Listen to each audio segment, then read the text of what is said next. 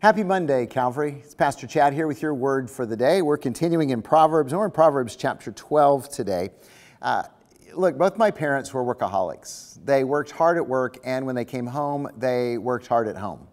When I was a child, we had chores, we did work projects. My parents even went through a crazy phase where they built houses.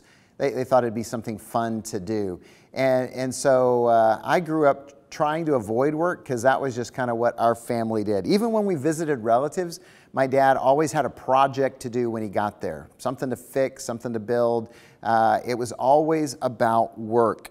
In fact, my parents never learned how to play until we were adults, and we kind of taught them how to relax and how to play. I think I was 18 when my parents took their first vacation that didn't involve work. So I remember hearing all the time growing up, hard work never hurt anyone. And I used to think, well, tell that to my blisters. So truth is, I'm thankful that my parents instilled a terrific work ethic in me. They taught me how to work, and it's paid great dividends in my life. Proverbs affirms that. There's 3 verses in Proverbs 12 that are all about hard work. I'm just going to share one. Proverbs 12:11. Whoever works his land will have plenty of bread, but he who follows worthless pursuits lacks sense. So what's Solomon telling us? He's telling us to work. Work hard. Work for God.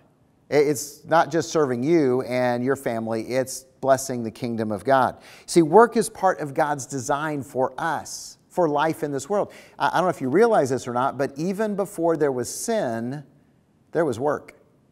God had assigned Adam to take care of the garden that he had put him in. He was landscaping. He was doing horticulture. He was, taking care of things. And by the way, in heaven, we're going to work. That's right. When it's perfection, we're still going to have a purpose. After all, we are servants of the living God. And so you're going to have a job in heaven, but the good news is you're going to love it, every bit of it.